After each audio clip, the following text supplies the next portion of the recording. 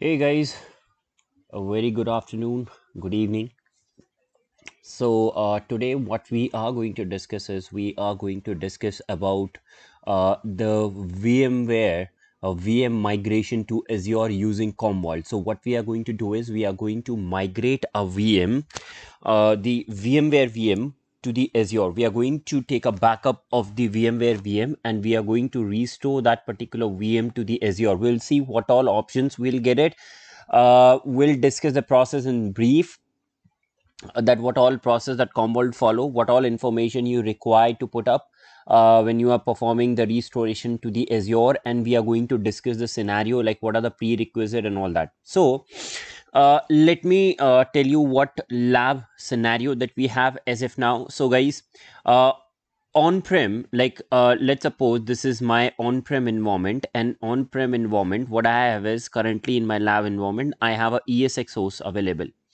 Now on this ESX host, I have a VM, and what I have done is I have placed a media agent over here, and this media agent have the access to one of the cloud storage that I have. So I have a Azure Cloud subscription with me.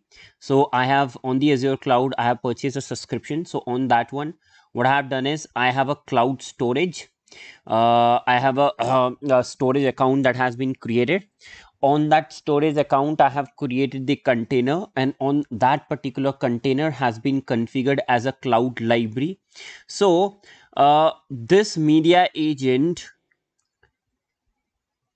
have this storage account configured as the cloud library. So I have a cloud library configured on this media agent, which is pointing to the cloud storage that I have in the Azure Cloud.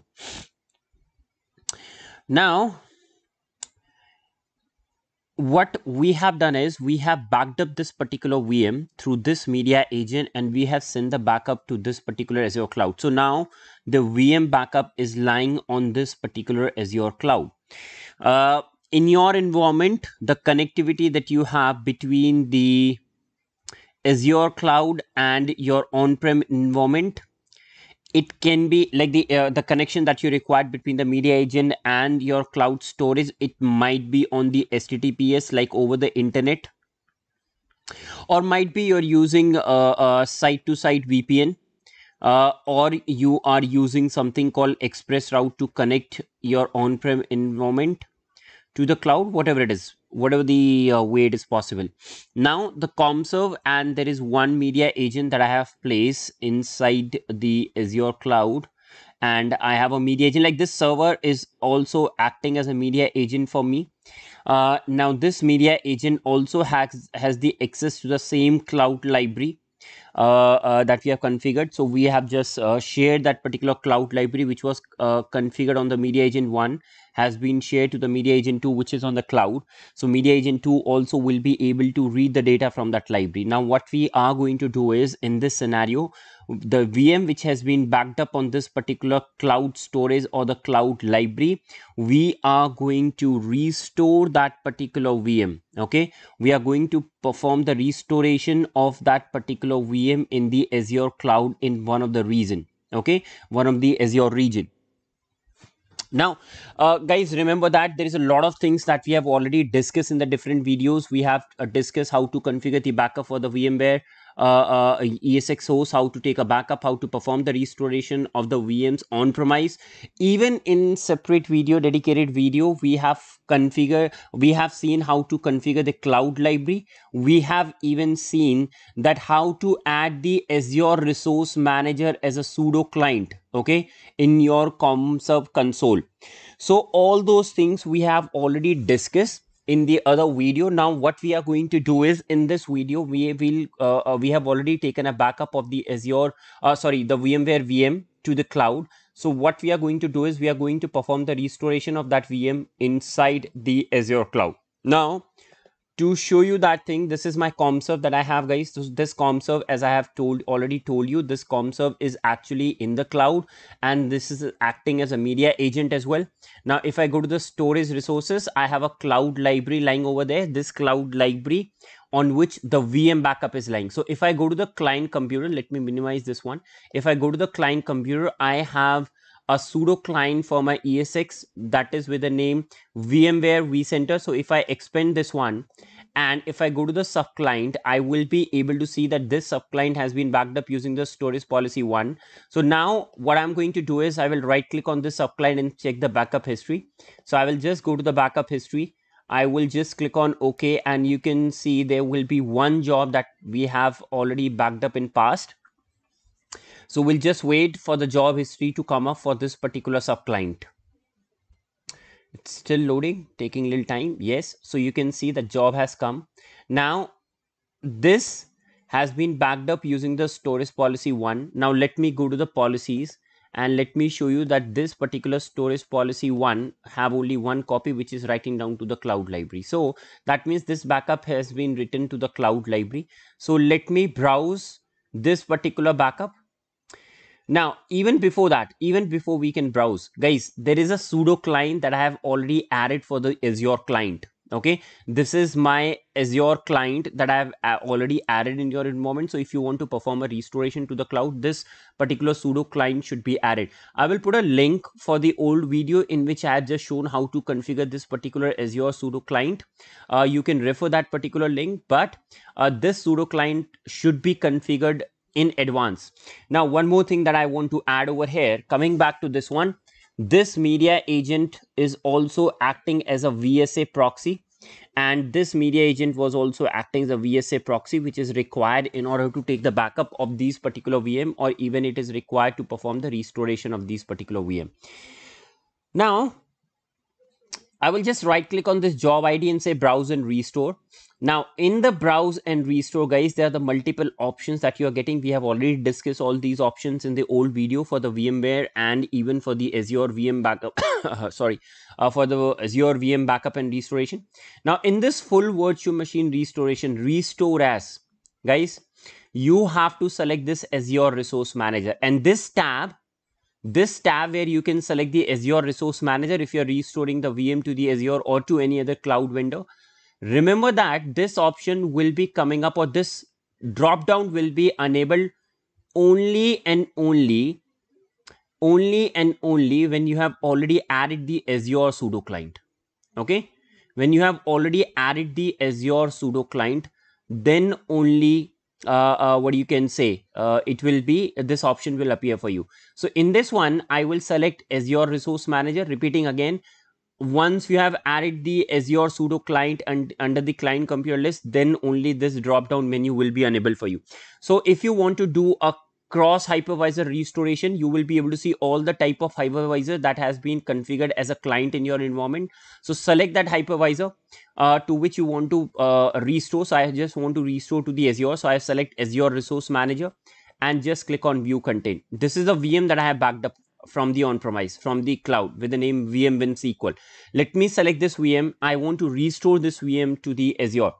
Now, before even I can initiate the restoration, let me even take you to my cloud environment. In the cloud environment, like guys, I'm on the Azure portal, and on the Azure portal, I have only one VM as of now with the name Commvault. That's the only VM that I have which is running in the central India. So once I restore this particular VM, I should able to see one more VM coming up over here with the name, whatever the name you decided. So coming back over here, let me say recover all selected. Now once you click on recover all selected, a restoration wizard will come up. In this one, restoration VM, it is the Azure client to which I want to restore. You can select the VSA proxy. You can select this particular VSA proxy as a target for the restoration. So select the VSA proxy. So you will select the VSA proxy which is nearest to this particular VM location where the VM backup has been taken. So this is a cloud library. This VSA will be nearest to it as comparison to the VSA that I have on the on-premise. So I will select VSA which is in the cloud. You might not required, it's not mandatory to have a VSA in the cloud, but as per the best practices you should have, because otherwise this VM backup will be restored using this VSA on premise and your restoration time will be lot larger. Like restoration will be go to there, then to the on coming back to the on premise and all that. So avoid that kind of situation.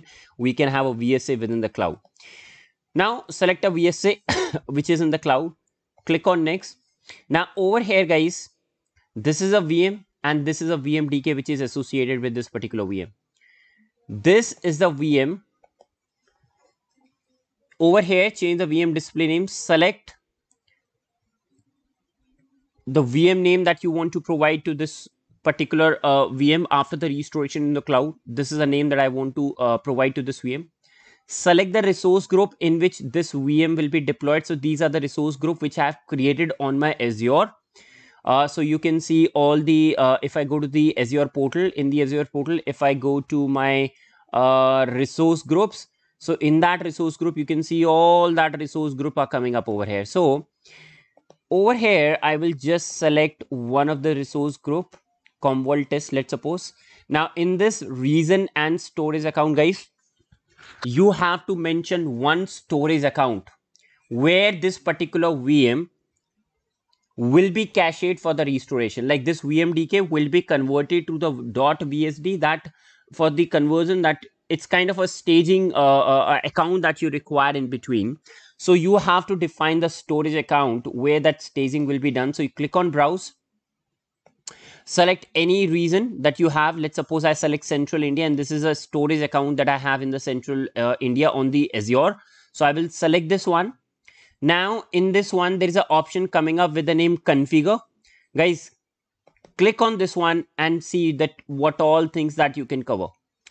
Reason, if you want to change this particular VM, you want to restore it to some specific region, select that region.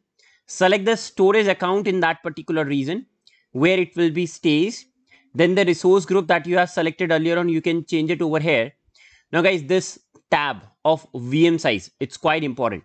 So in this VM size, it is saying auto select. That means whatever the number of CPU cores and RAMs that you have on this particular VM that you are trying to restore, same number of VMs will be, what you can, same number of resources will be aligned to this particular VM. And if you have some configuration which sizes that specific size is not available in the Azure.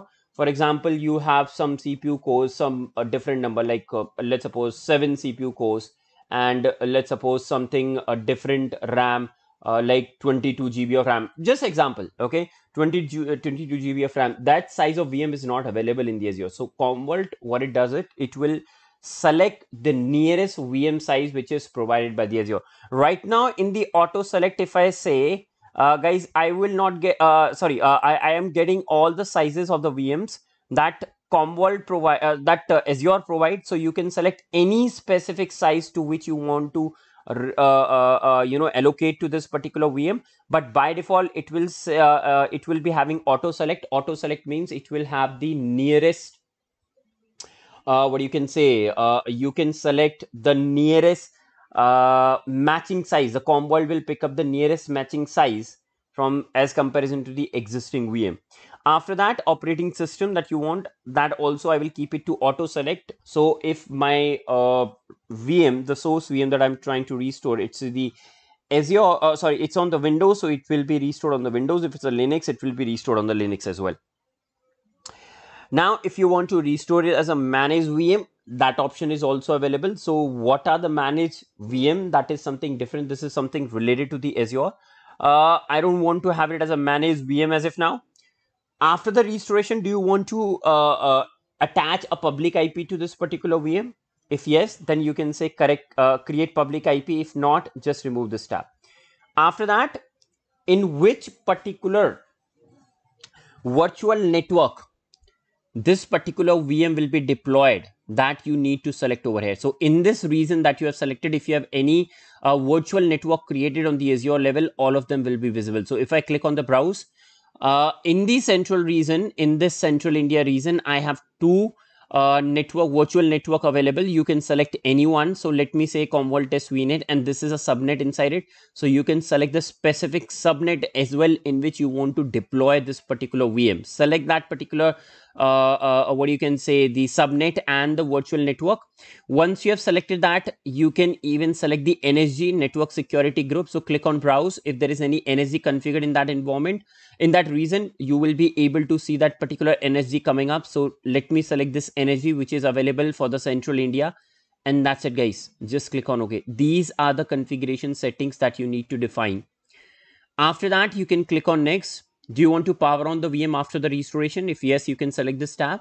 Or if there is a VM which already exists with this name, do you want to override that one? If you want that thing, you select this option. After that, you can click on next. Now click on immediate.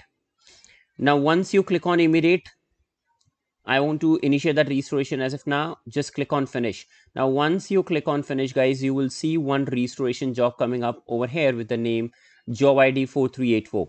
Now guys, that restoration was actually happening inside this particular storage account that I have. So if I go to the container, guys, there is the container that has been created with the name VHDS, and in this one over here, your VSD file will be temporarily created before it, like when it converts from the VMDK to VSD, it is actually cached over here inside the storage account that you have selected while performing the restoration. So once the restoration start, it's still running. It has not actually started for the virtual machine, so you can check the status. It has not just yet started. So once it will start over there, you will see that VSD coming up over here. You can see that VSD coming up. Okay, so this restoration will take little time to perform the restoration. Once the restoration get complete, so if you go to the virtual machine over here, you should able to see more that VM SQL restore virtual machine coming up. So we'll wait for the restoration to get complete and then we'll see. So guys, you can see that restoration has reached to 32%. We'll just wait for this restoration to get complete. Till now, the VM has not come up over here in the list. So let's wait for this restoration to get complete. So guys, restoration job is almost 86% completed. Okay, I can still see the status is in progress, but if you will go to the Azure portal, you can see that VM Win SQL restore, that VM is coming up. The status for that VM is creating, and you can see according to the auto size what it has picked up. It has picked up standard underscore A1 because size was actually equivalent to the A1 only. This VM was very small, like 1 CPU core, 2 GB RAM, something what originally. So that nearest size of the Azure offering, the Azure VM size, from there the nearest VM size has been picked up. Still under the creating, the status is under the creating. Now it's running.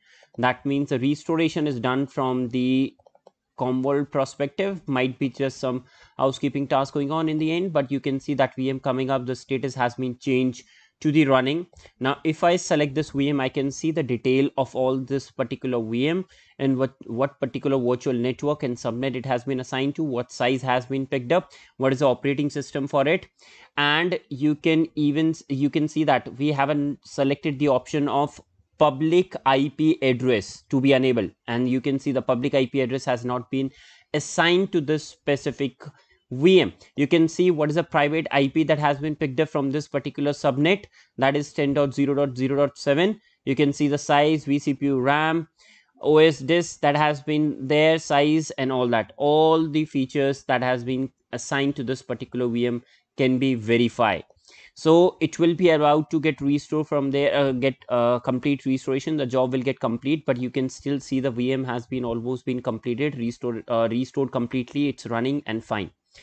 So guys, this is how we perform the restoration, or I would say the migration of the Azure of the VMware VM to the Azure. Okay, how to perform the migration, or you can say the cross hypervisor restoration, how you can perform, what all options you will be getting up.